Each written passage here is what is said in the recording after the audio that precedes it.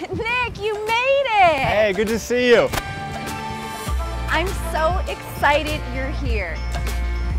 I'm so excited to be here. You gonna show me around? Oh, I'm gonna be a great tour guide. There's so much to see and do in Reno Tahoe, and we have to get started. All right, let's do it. Hope you're ready for an adventure. I love the Reno Riverwalk district because there's always something going on. Like here, the free concerts at Wingfield Park, or the brewery over here on the right-hand side, and there's so many crawls and wine walks. It's awesome. So you'll do concerts here all year? There's events going on year-round. That's super cool.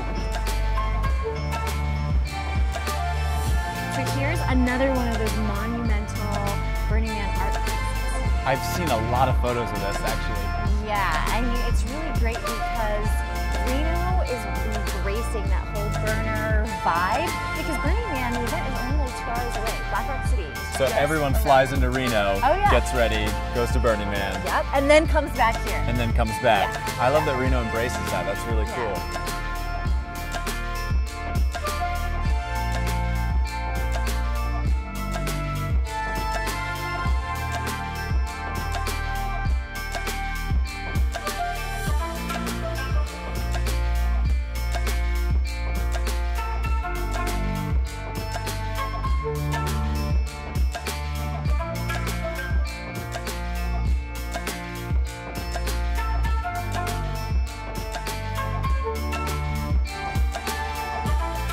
The Midtown district in Reno is for sure an eclectic spot.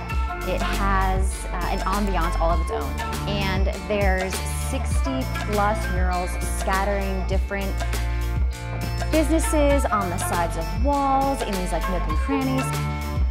When friends come to town to visit, I really love bringing them to Midtown to be able to see the Midtown Mural Art Walk Tour, because it gets them outside. You get a taste of all these different artists, all while shopping, eating, and drinking